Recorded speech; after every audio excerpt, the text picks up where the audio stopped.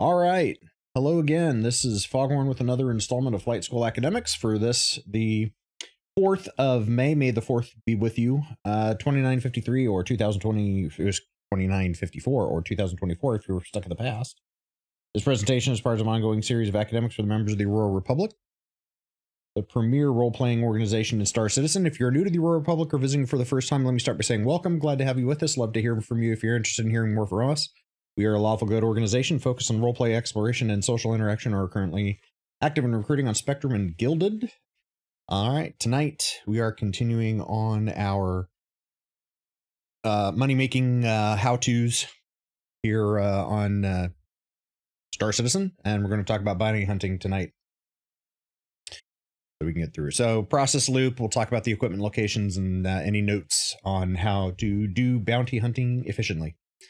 So basically the game loop is pretty simple. Is you take a bounty hunting contract off of the contract manager, travel to the location where the bounty is, and then kill him or her and get paid from it. However, there is a step prior to that, is you do have to have licensing involved, and I'll talk more about licensing for in a minute. But you have to have licensing of the proper level before you can start taking bounties of a certain level. So, and like I said, we'll discuss all that in a moment.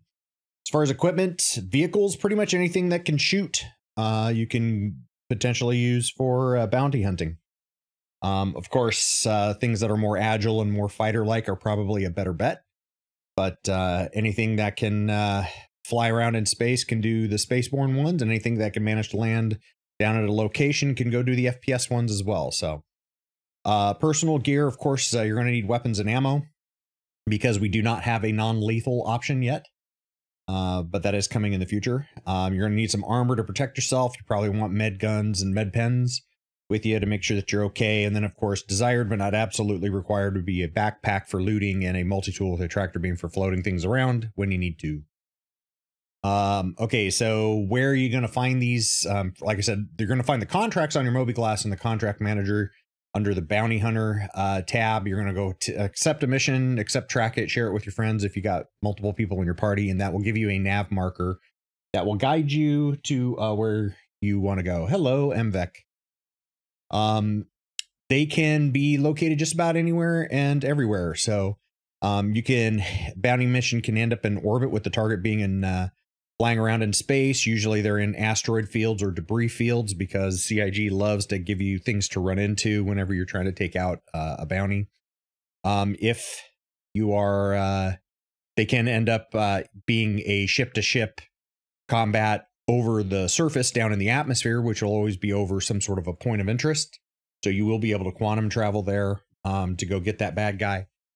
And then they can also be, depending on which ones you take, you can also be actually an FPS type engagement because they could be down in a bunker, in caves, or in outposts where you'll have to get out of your ship and go handle it on foot.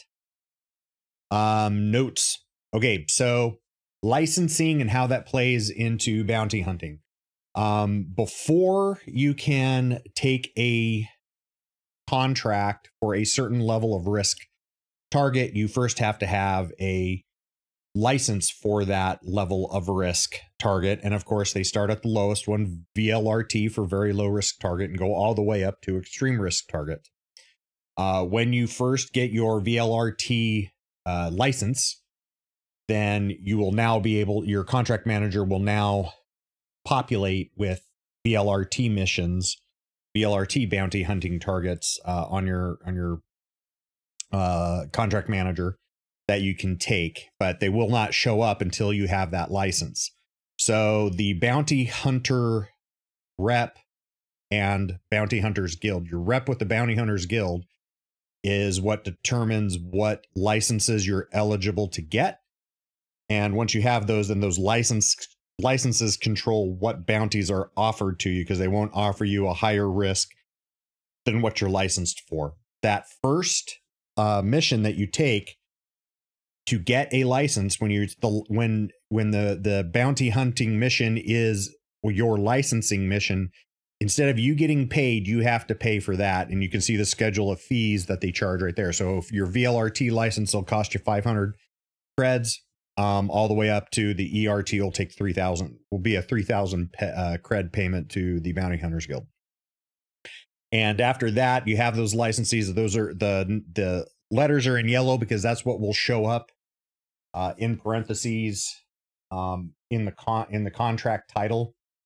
Those will let you, that also lets you know that that's an NPC target. So group warrant similarly will be 3 NPCs at 3 different locations. They can all be at the same location. They could have 2 at one location and 1 at another, or all 3 could be at all 3 different locations. So those are more lucrative because you're going after 3 bad guys within a specific time frame. So they are timed. It gives you something like 45 minutes to go clip all 3 bad guys. The other NPC one is the entrenched target. If you see that code, that those 2 code words basically in the title, that's an entrenched target, then that means it's going to be an FPS target who's going to be down in one of those bunkers, caves, or outposts that you're going to have to get out of your ship and go handle person to person on foot. In addition to those NPC bounties, there's also player bounties, so you can have some PvP in here. Those sort of code word that's in the title of the contract, it'll say it's suspect apprehension. Suspect apprehension is a player with a crime stat of 3 or greater. And that's when, so if you get a crime stat 3 or greater, that's when the system starts generating bounties on you. And if you are looking for bounties, then suspect apprehension will tell you that that's a player that you're going to be going after, not an NPC. Fugitive recovery similarly is a player, but that is a player who has already been caught and was in Klesher prison and has escaped. And so you're now going after a escapee. Again, that will be a player. Okay, so reputation is what controls all of these, both with the Bounty Hunters Guild and with the individual jurisdictions. Starting off, there is a Bounty Hunters Guild. It's the ubiquitous licensing authority throughout the UEE. You cannot do any bounty hunting before you have a license for whatever level you're at. And these, the reputation is separate from the jurisdiction's reputation, but it does, your licensing does apply to all bounty hunting contracts, regardless of what jurisdiction they're in. All bounty hunting contracts that you complete gives you both reputation with the jurisdiction it's in and with the Bounty Hunters Guild as well. So bounty hunting is a sort of a double bonus when it comes to rep, because you're getting both bounty hunting rep with the jurisdiction and with the guild overall. When you have done so many X number of bounties at the licensing level that you're at, and it's time for you to go up one reputation tier, that's when they offer you the next more difficult risk level of licensing. So when you do so many VLRT missions and that gives you enough rep to go up to the next one, then you get your LRT license, and so on and so forth. Yeah, like I said, licensing is controlled by your Bounty Hunters Guild rep, and the jurisdiction's contracting is controlled by that licensing. So you could go to Crusader, and if all you have is a VLRT license, when you go to Crusader, you're only going to see bounty hunting VLRT bounties in Crusader. If you fly over to ArcCorp, you're only going to see VLRT level bounties over at ArcCorp, because it's the Bounty Hunters Guild licensing that controls that. However, within the individual jurisdictions, your reputation is separate, and the jurisdictional reputation for bounty hunting is what controls your bonuses for payouts and stuff like that. So you can only get bounties issued within that jurisdiction and according with the license, but and the rep that you get will only count for within that jurisdiction. So doing bounties over in Crusader will give you bounty hunting rep with Crusader and with the Bounty Hunters Guild, but ArcCorp won't care about your bounty hunting rep that you've done over at Crusader. You'll have to basically go earn rep with them as well. Well, I said the jurisdiction's contracting is controlled by the licensing from the Bounty Hunters Guild, but your reputation with that jurisdiction is where you get the plus 10% or plus 15% payout, depending on how high your rep is with that jurisdiction. Hello, Drake. Okay, so coming, sometime in the future, they are working on non-lethal weapons and gear. So bounty hunting will be changing in the future. Right now, bounty hunting just means murder. You just go out and assassinate the target, just because they don't have a non-lethal, it hasn't been built into the game yet. But that is being worked on. So in the future, they will have things like manacles and tasers and knockout gas or whatever. And you'll be able to, instead of just going out and killing the target like you do now, you'll have to figure out how to capture the target. They've gone part way with that as far as when it comes to ship, because now we have soft death. So you can actually just pound on the guy's ship until it's soft deaths, but then stop shooting at him so he doesn't blow up, and then figure out how to go board to go in, hopefully in the future, to go in and capture the target non-lethally. Put them in a stasis chamber effectively, and now they are being handled like cargo. That's the idea anyway, or at least what they've talked about. And then you'll have to return them to some sort of a security office or a sheriff's office or somebody, someplace like that, alive, to turn the bounty in, so that you can get paid. So that will, like what we're doing now for bounty hunting, is not the end state. And it's going to get more complicated, because we're going to have to, like I said, you're going to have to take them alive, and then you're going to have to transport them from A to B and turn them in.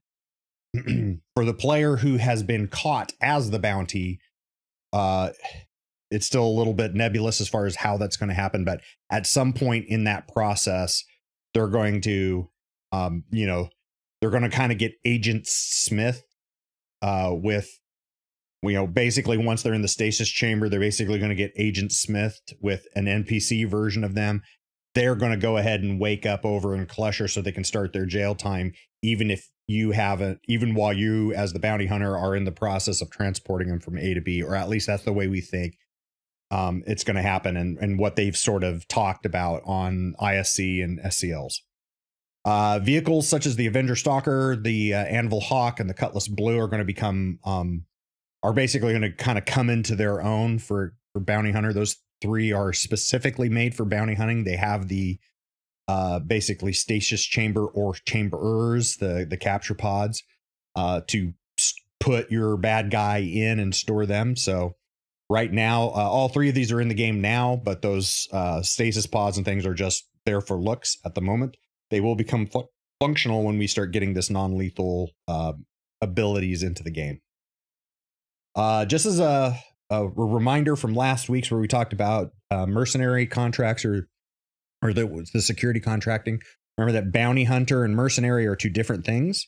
Mercenary is a security contract where you are plussing up a security force, usually at a bunker, or you're going to go retake a bunker that has been taken over by the bad guys. Whereas bounty hunter is you're going to get paid for going and taking out a specific target. So within a jurisdiction, you will see that you actually have two sets of reputation that are being tracked. You have a bounty hunting reputation. You have a security. So security contracting missions are under the mercenary tab on the contract master, and bounty hunters under the bounty hunting tab. And those are two different things.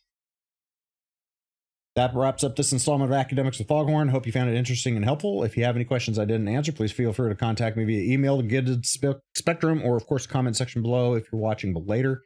I'll answer it as soon as I see it, the best of my ability. Hit those follow and subscribe buttons as appropriate. Comment your comments in the comments. We do like to read them. And you can find out more information about the Aurora Republic at aurorarepublic.space, or of course at robertspaceindustriescom/org/aurora-rep. I'll see you next time. Foghorn signing off, wishing a very pleasant remainder of your morning, afternoon, or evening. Thank you so very much for watching.